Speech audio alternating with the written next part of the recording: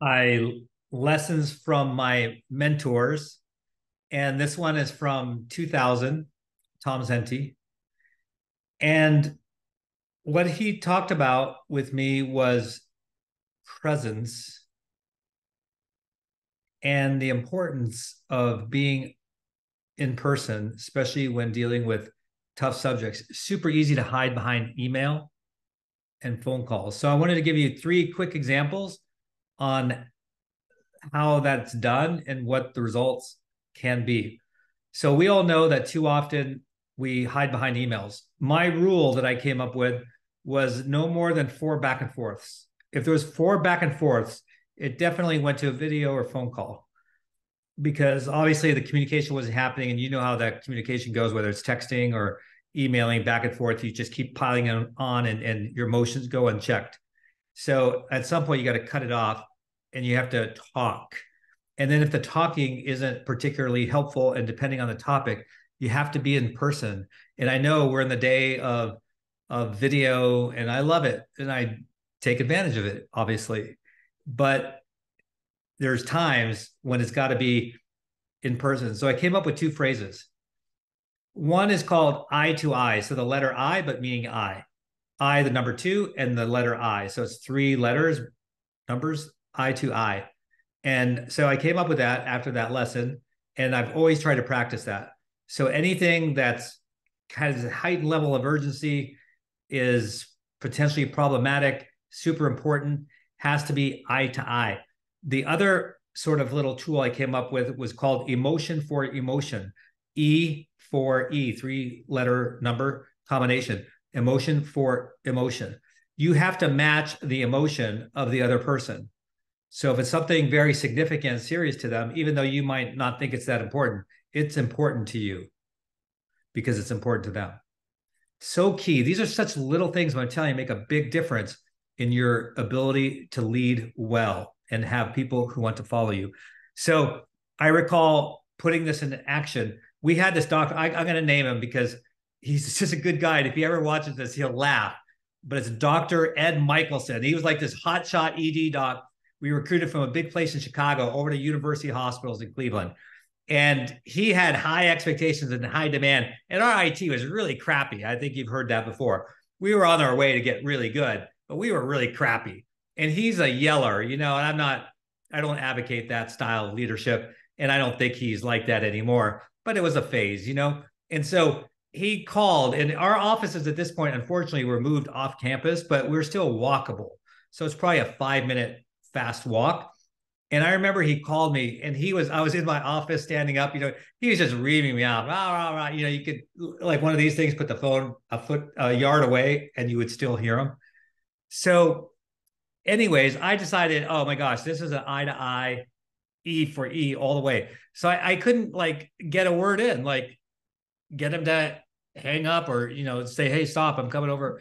So I left the phone dangling type of thing off the desk, and I went over there. And I'm telling you, I kid you not, when I got there, he turns around because he was in the middle of the ED. He was hot.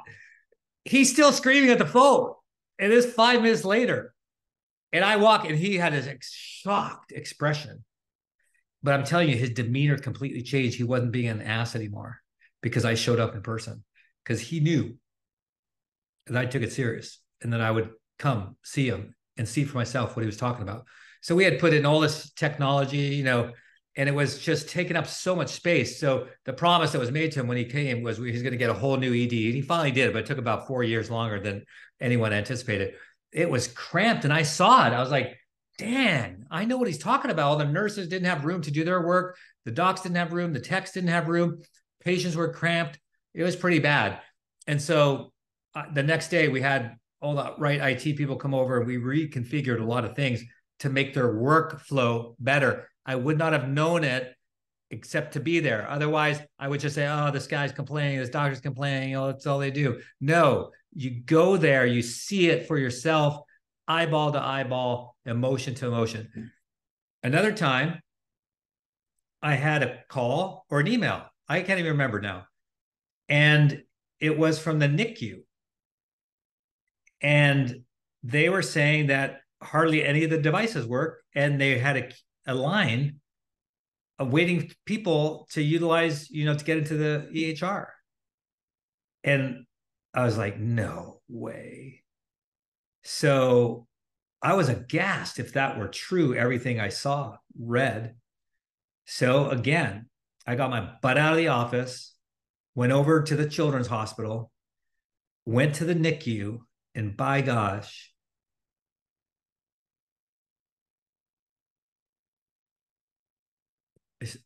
I still remember that scene super vividly.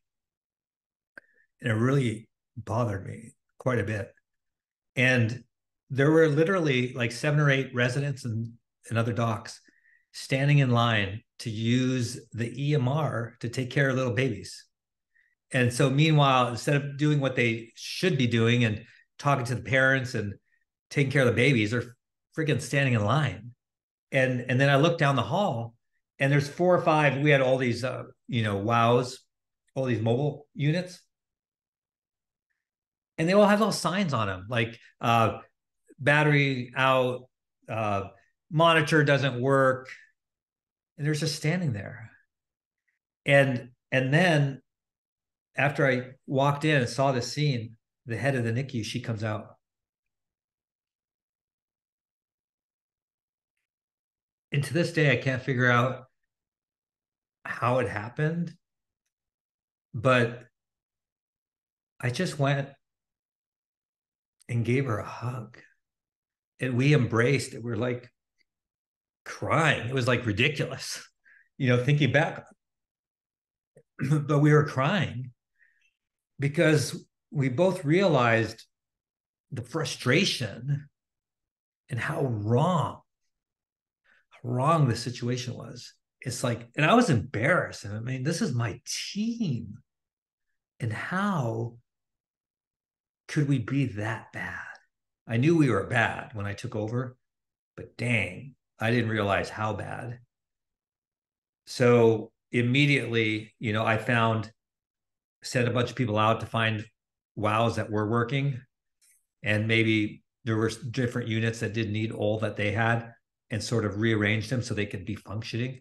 And then it's for another time what I ended up doing with those 2 individuals in my leadership team. But I'll just finish that. They were not part of my team after that day. So that's the emotion for emotion part. She was clearly upset, impacted, and I met her where she was, and she met me where I was, because I was the same way. I was like, oh, so unbelievable. You can see it still bothers me today. And then, another time we have a bully doc. I won't mention his name, but this person was a bully. Like, it's just hard to believe that our organization tolerated this. And there's still organizations like that tolerate that. And it's not going to change until you confront it. So he wasn't a bully with me because I was CIO, but I heard stories and I didn't do enough fast enough. But it finally got to me one day when another one of my direct reports came up to me and he was crying. And I was like, dang, I got to step it up here. This is on me. So it's not going to be a phone call, a video call. I could have done either. It's not going to be an email. No, I'm going to meet that guy and I'm going to hit him emotionally equivalency. And that's what he did. He never effed with our people again. And so that's what you have to do, whether it's, a situation like that where you're dealing with obstinate people, where you have to protect your teams. If it's something you have to do leadership wise or clinically wise, you need to be there in person. And that was really the lesson. So that's it. It's a short one this time because I don't think it needs to be any longer. I think you get the point. But if it helps you remember, think about eye to eye. There's some and it's not video eye. There's some conversations that have to be in person. Don't shortchange the opportunity, and don't what's the word I'm looking for? Don't be afraid when you need to do the right thing. You do the right thing. And then the other one's emotions for emotion. So that it has to be genuine. But if that's person upset, you should probably be upset. If that person's emotional, you should meet them where they are. So those are the things that have really helped me. And changing multiple organizations is that whole concept. So that's lesson from my mentor is go see people in person. Nothing replaces in-person communication.